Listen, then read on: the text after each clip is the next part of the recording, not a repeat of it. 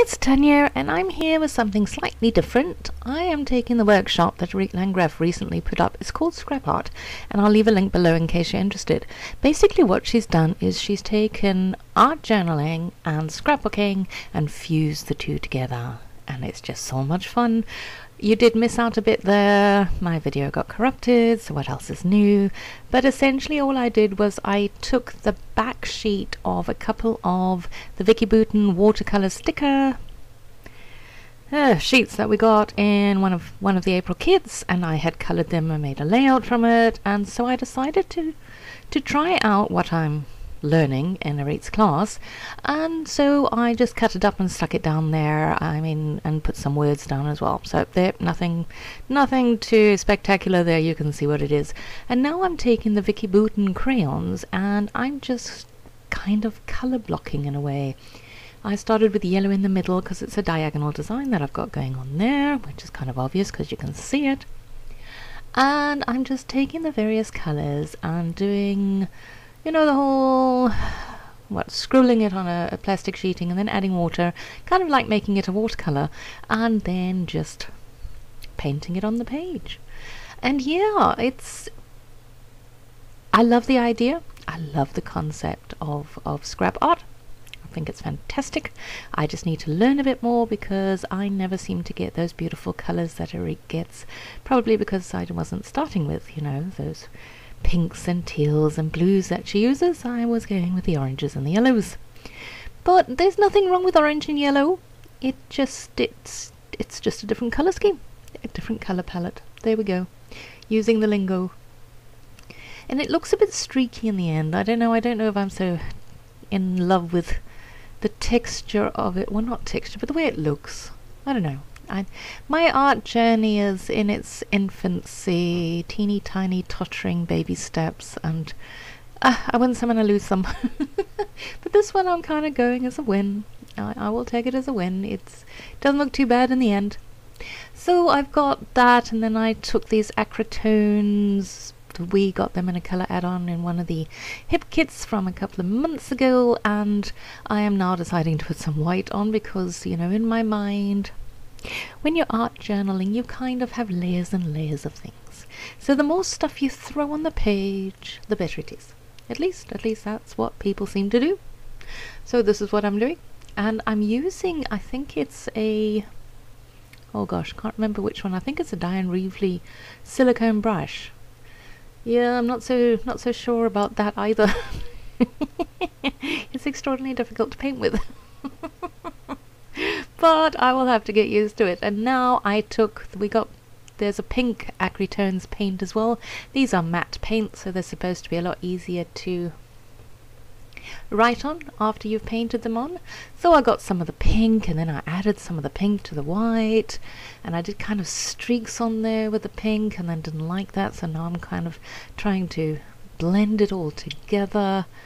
It's, well, you know how it goes. The whole idea of this page is I'm practicing for now. This is my practice journal, art journal. It's a Diane Reevely one, the large one. I was showing you, but you can't see my hands. So I'm kind of, oh, there's throwing some more on. Now that's green.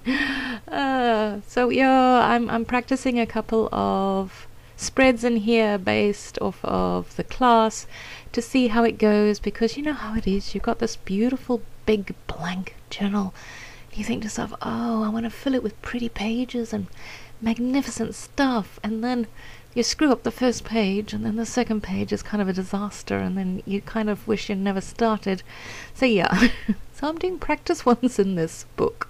Then if I like the idea, which I do, then I can bring out the brand new one and see if I can make a go of it, because I like the idea of this kind of scrap art journaling instead of Project Live. I know, revolutionary. Probably not. I'm sure somebody's already doing this. But you know, there's everyday photos that don't warrant an entire 12 by 12 layout. And I don't do Project Live. I started it and yada yada yada, told the story already, and it's fallen by the wayside. But this, I mean, this could be a really cute way of taking everyday photos, you know, those you snap on your phone or you discover on your kid's phone, and just playing with paint and all other media and ending up with a spread. Okay, I will say that you kind of need to you kind of need to use very flat elements, otherwise you're going to end up with this book which is like massive, you know, really fat.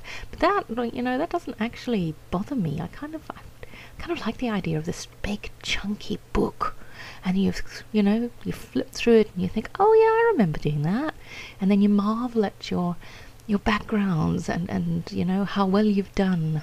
Wow, I'm like so far ahead of myself. I've only like done 3 of these. But I just love this idea. So what have I done? Well, I've been waxing eloquent about my philosophy on how I want to do Project Life in an art journal.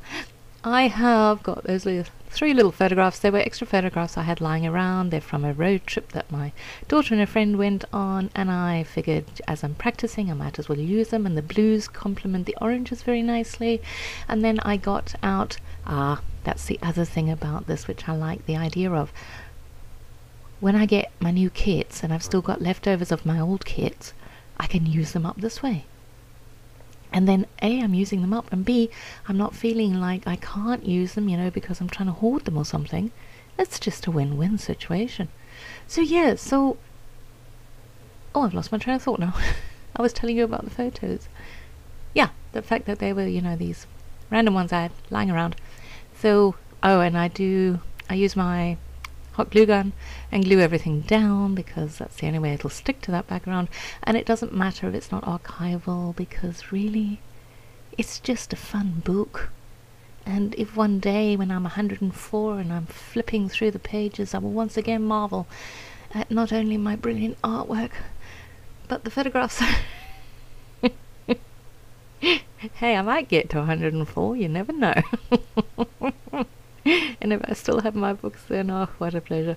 So I brought in some of the washi tape, kind of topped and tailed it a bit, and I'm going to just draw around some of the circles, kind of highlighting them a bit. I did a little bit of what is it, scallop around that one, and I think I'm going to just title it a little bit. Do I? What am I doing now? Yes, there we go.